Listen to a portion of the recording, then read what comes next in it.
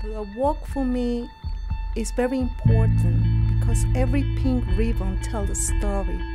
The story of a person that is with us fighting, and the story of the person who's gone. I was diagnosed in 2007. Everything for me stopped for me because I was in fear. Honestly, I was in fear. It was scary, but then you get the strength that comes in the inner you, the faith that God gives you, that you can do this.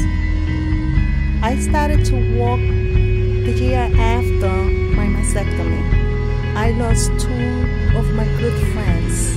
They lost the battle, but they never lost the faith, and they always want me to keep going.